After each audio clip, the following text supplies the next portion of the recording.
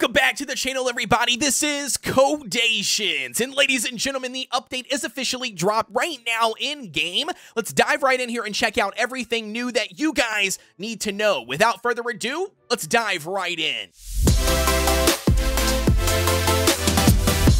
Diving right in, ladies and gentlemen. So obviously the patch notes are going to be significantly long here. We're not going to be covering every single thing word for word. Nevertheless, the very first thing they're going to be featuring, and that's going to be the new system, the Hall of Ancient Heroes. Now, if you meet the requirements here, there will be an exclamation point quest on the right-hand side in this column that you will then click on and talk to the Sugar Gnome, which then will spark up the quest. I believe it's to give him cream, and you make cream obviously in the, dairy factory. Once you create the cream, you give it to him, you complete that quest, he will then bring you to this screen here to start working on building what they are calling the Hall of Ancient Heroes. The requirement is going to be to clear World Exploration Stage 615 and complete the quest to unlock the Hall of Ancient Heroes feature. And as what we spoke about before, the Hall of Ancient Heroes essentially is going to select 5 of your highest level cookies. The lowest level of those 5 are going to be what they call the Paragon cookie, as you can see dark cacao here in the center. Because all of mine are level 60, it obviously just chose one random one, and that,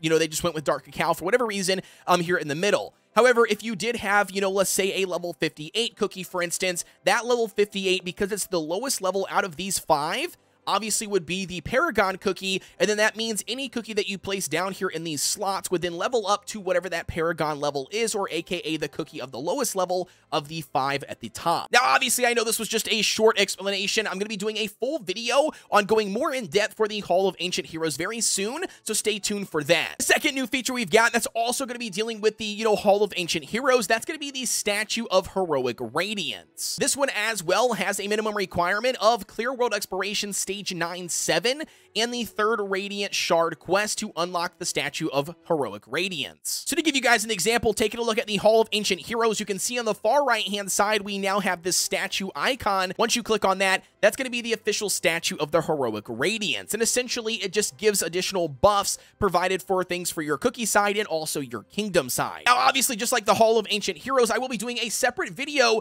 going more in depth talking about the statue of Heroic Radiance, how to upgrade it, how to utilize it, is it good, how important it is, all of that sort of stuff. So stay tuned for that as well. The third thing we've got here, and that's going to be the brand new Super Mayhem Paladin's Oath update. So it says a new season of Super Mayhem begins. Just like the previous seasons, you need up to 3 teams with 5 cookies on each team. However, though, they've obviously got some changes here for this season for Super Mayhem. In previous seasons, your Team 1 would always battle their Team 1 to start. Obviously, if you beat their Team 1, their second team would come out. Your Team 1 would continue fighting their second team until your team obviously got beat.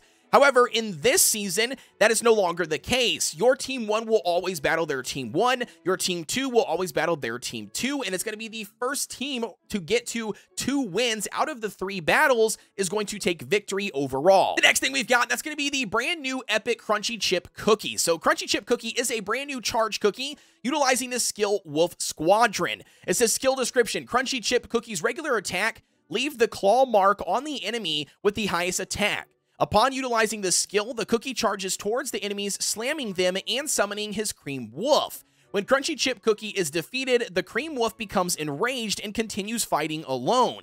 In this state, the Cream Wolf becomes resistance to incapacitating effects, so essentially just resistance to stuns. I'm not exactly sure about freezes or anything, but again, definitely very similar to what we've seen with like T-Knight. If Crunchy Chip Cookie is revived, he will hop back onto his Cream Wolf, and then Crunchy Chip Cookie and his wolves are less affected by knockbacks and even flying. And just taking a look here really quick at Crunchy Chip Cookie, that is going to be the brand new Epic Charge unit and going to be placed in the front row. Now, as I already mentioned here prior, we'll be doing another video going more in depth, covering, Crunchy Chip Cookie, doing some additional testing, my first impressions, and if you guys should absolutely build him or pass. The next big thing we've got, that's going to be the max level for cookies has officially been increased from level 60 to now level 70. As you guys can see here, man, taking a look at my guild boss comp. As you guys already know, and I mentioned in a previous video yesterday, this was my first max level team. I'm literally running out of experienced star jellies now, but nevertheless, we were able to legitimately increase our damage a mega ton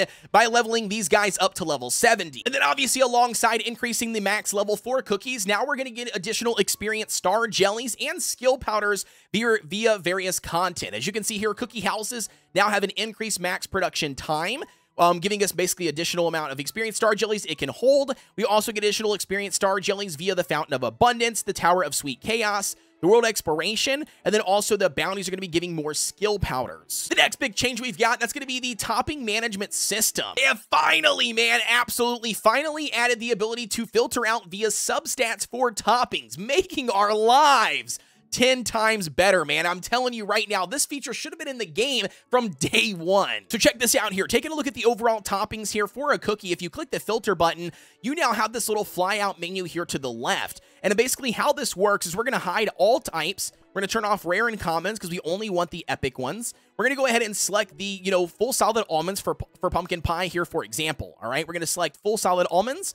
We're going to come over here and select up to 3 bonus effects or substats. We're going to go ahead and click on, the damage resist, because that's what we want to filter out first, right? The second thing we want to look at, and that's also going to be if anything has cooldown on it, we're going to go ahead and do that one for a second. And we also are going to do, attack, all right? So you can see we've only got one topping here. Let's go ahead and back these bad boys off, but we're going to go ahead and leave it on damage resistance. Check this out. Look at this. It's going to filter out all the extra toppings to only toppings that give me damage resistance. And not only that, it's also going to filter out it based on which one gives me the most damage resistance at the top. You can see we've got a 6% here for damage resistance. And then if we come all the way down here, you can see it drops down to 3.3%. And it's going to organize it based on damage resistance because we have a number 1. That's the first one that we selected. If we were to come in here, continue to leave it here on solid almonds. If we were to select the attack, it's going to then prioritize it by attack. You can see we've got a couple of them here not equipped. We can see here, the most one that I'm going to have is a 2.9% on the attack percent. Absolutely, man. This is going to be a phenomenal feature, and it's going to save a ton of players a lot of time when it comes to swapping and picking and choosing the right toppings for your overall cookie and your builds. And then continuing here with the topping section, they've also got some additional quality of life stuff. The very first one is going to be they've improved the user experience by saving your position in the topping list after you finish upgrading / breaking down and removing toppings. Again, a very nice quality of life. The next one we've got, that's going to be in order to prevent breaking down maxed out toppings by accident, an additional warning pop-up will now appear if you try to break down a maxed out topping. Next up we've got, that's going to be 5 additional decorations. Again, we kind of showed these in a previous video when we talked about it. They did throw in a sneaky one here, which is the fluffy barked cake hound that has been added for now chaos cake pieces. And that's essentially what it's going to look like after you buy him and place him wherever you place him. Now, I don't sure if he actually does do any moving around or if he's just going to be stationary, but nevertheless, still a very cool decoration. And I like the fact that it comes, via cake pieces and not necessarily crystals or other resources. For the mileage shop, we've got, caramel arrow and then also cherry blossom now officially added, which again is very, very nice. For those of you out there that have not leveled up, caramel to a full 5-star promotion, absolutely going to be worth it. Those that have not invested in cherry blossom, I would continue not to invest in cherry blossom. The next big thing that they've added, and that's going to be they've added a reward for clearing 60 waves of the Cookie Alliance. Once you clear the 60 waves, you are going to be getting a exclusive Golden Battle Master costume for T-Night Cookie, and it can only be claimed once from the first victory reward, no matter what season it is. Alongside the new costume here for T-Night exclusive to this, Cookie Alliance achievement, you also, after you clear the 60th wave of the Cookie Alliance, you will get a brand new title called the Abdominal Defender title. So very cool. Also on top of this, we've got the Tree of Wishes are now going to have the ability to drop what they call Radiant Shards. And as you can see here, the Radiant Shards are going to be used inside of the Hall of Ancient Heroes, and you're going to specifically use them to unlock additional slots. As you can see here, it's going to cost us 1,500 of those Radiant Shards in order for us to unlock another slot, aka to give us the ability to place a new cookie in here to then get the level boost. Just a quick interjection here for those Radiant Shards, you can also get them from various sources now. You can get them from, obviously, the Fountain of Abundance, the daily, rewards from the Tree of Wishes. You can get them from Balloon Expeditions. You get them from episodes 5 and above,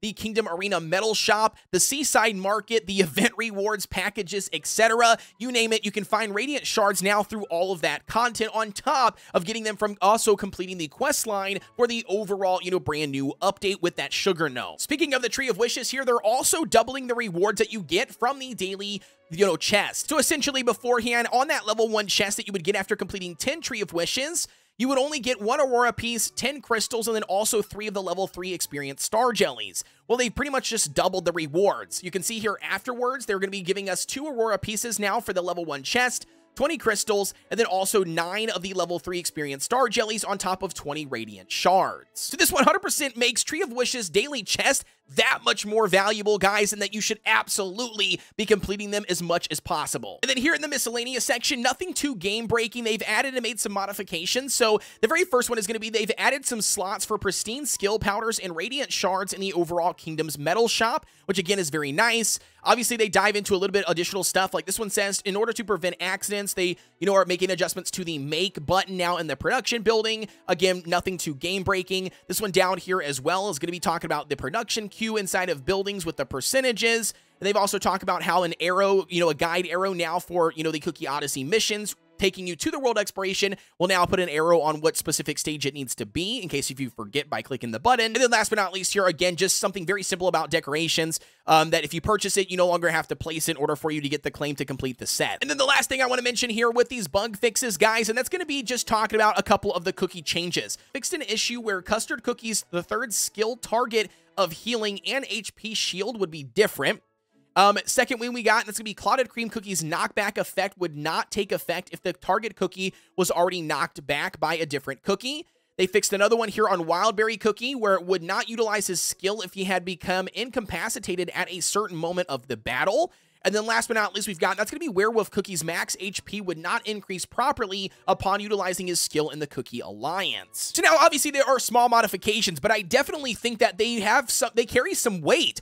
Absolutely jump in here and utilize these cookies, test them out if you were experiencing any of those issues, because they should be fixed, making them potentially even that much better F cookies. With that being said, ladies and gentlemen, that's going to wrap up our video for today, man, for what you guys need to know in the brand new update. As always, don't forget to like, comment, and subscribe here on the channel. Let me know down below in the comment section what your thoughts are on the overall update. Not only that, guys, I will be going live tonight here on the channel at 8 p.m. CST. We'll be starting off the live stream, popping off some viewer summons. We might do 1 or 2 sessions depending on how many people we have interested, but nevertheless, make sure you got the notification bell turned on so you know exactly when I do go live and when I drop these additional videos. As always, guys, I will see you on the next one.